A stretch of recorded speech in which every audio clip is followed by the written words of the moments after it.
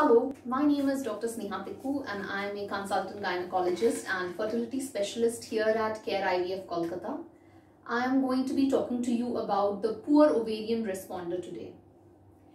If you have ever undergone an IVF cycle or you are planning to undergo one, you would have frequently heard about the importance of the number of eggs that we retrieve during the IVF cycle.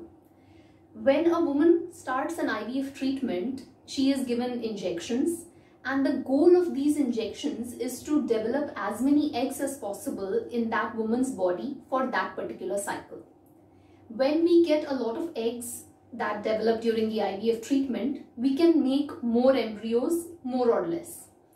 Once we have an excess number of embryos, there is an increased chance of the woman falling pregnant with this IVF treatment. Based on this treatment protocol, there are three types of women. We have women who are called high responders, who produce an excessive number of eggs during the IVF treatment. We have women who are normal responders, who produce an adequate amount of eggs for the IVF. And then we have the low or the poor responders, who fail to develop an adequate number of eggs. Now, it is these women, these poor responders, who are often a challenge for the IVF treatment for the doctor as well as for the patient. When a woman fails to develop adequate number of eggs, then we assume that there will be less number of embryos for her to transfer, thereby reducing the chances of the success of the IVF. Now, what are the causes of having a poor response? One of the reasons that a woman can have a poor response is because of the age of the woman. As we know, biologically, once a woman begins to get into her 30s, the response of the ovaries, the number of eggs that the ovaries can produce steadily continues to come down. And a woman who is in her 40s will produce very few eggs even with IVF. So age might be one reason that a woman is a poor responder. Another reason is a low ovarian reserve. There are certain tests like the antral follicle count, which is seen in a scan, the AFC, or an AMH. Now, these tests give us an indirect assessment of how the ovarian reserve of this woman is.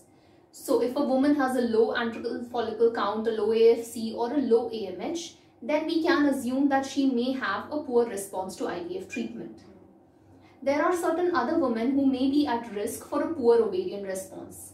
For example, a woman who has only one single ovary, a woman who has undergone surgery on her ovaries in which an endometriotic cyst has been removed, women who are chronic smokers, certain women who have very short menstrual cycles can also be at a risk for a poor ovarian response. Women who have a family history of attaining menopause at an early age, less than 40, if their mother or their sister attained menopause when they were very young, this might put the woman at a risk for a poor ovarian response. Now, what are the treatment strategies that are useful for women who are poor responders? One of the most frustrating aspects of being a poor responder or treating a poor responder is that the women are often told that it is better you move on to donor oocytes or donor eggs. This is especially very frustrating for young women who are poor responders. I believe that offering donor eggs should be a last resort, especially for women who are quite young. But it is a good option for women who are older. Other treatment options that can be done is totally dependent on what is the cause of the poor ovarian response. It is because of this, it is very important that we find out what is the reason that this woman in particular has ended up having a poor ovarian response to the IVF drugs. Certain things that can be modified is by changing the drugs that have been given to the woman. A lot of times we see that the woman did not receive the correct kind of drugs which should have suited her profile better. And even the way the injections have been administered and how the drugs have been stored can also play an important role in how the woman has responded. There are certain treatments that can be done, and most of these treatments are done in the cycle preceding the IVF. They are called pretreatments. They can include certain hormone treatments that will be given to you prior to starting your IVF. Changing the protocols, there are lots of protocols that are particularly suited for women who are poor responders. And a lot of it depends on where you are undergoing treatment and what kind of assessment has been done to see as to why you are having a poor ovarian response. A lot of times a poor ovarian response is considered a final diagnosis and the women are told that there is no point in proceeding with treatment any further.